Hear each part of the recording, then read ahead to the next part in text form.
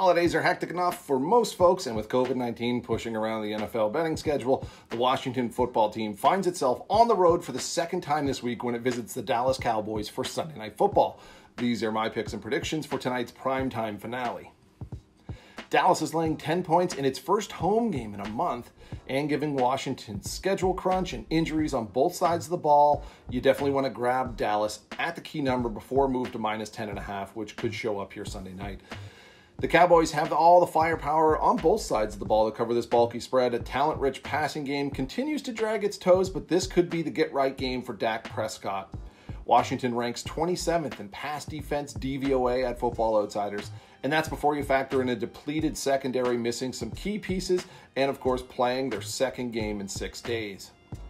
The Cowboys are a dynamic offense that can move the chains through the air and on the ground with the second fastest offensive tempo in the league, calling a play every 26.34 seconds. That's going to drain Washington. Give me Dallas minus 10. As for the total, Washington hasn't been able to crack the 20-point plateau in its last 4 outings and could take the field Sunday with 2 of its top weapons in running back Antonio Gibson and wide receiver Curtis Samuel questionable. That's bad news against the Dallas defense that has been the star of the show for America's team the last month.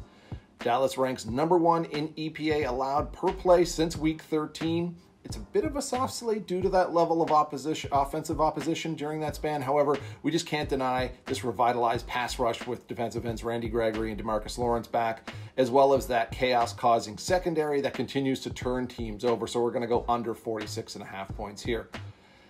As for some props to play on Sunday Night Football, I like Dak Prescott to pass for more than 2.5 touchdowns, which is paying out at a healthy plus 185. There's also a lot of pressure to get this passing game right before the postseason, and Dak has thrown 16 of his 25 total TDs inside Jerry's World. Also, look for Amari Cooper to be on the receiving end of one of those scores as the star wide receiver voiced his frustrations with the air attack this week. That's a plus 160 payout on Amari's TD prop. So for my full Sunday Night Football analysis, visit covers.com and follow us on Twitter @Covers. Good luck.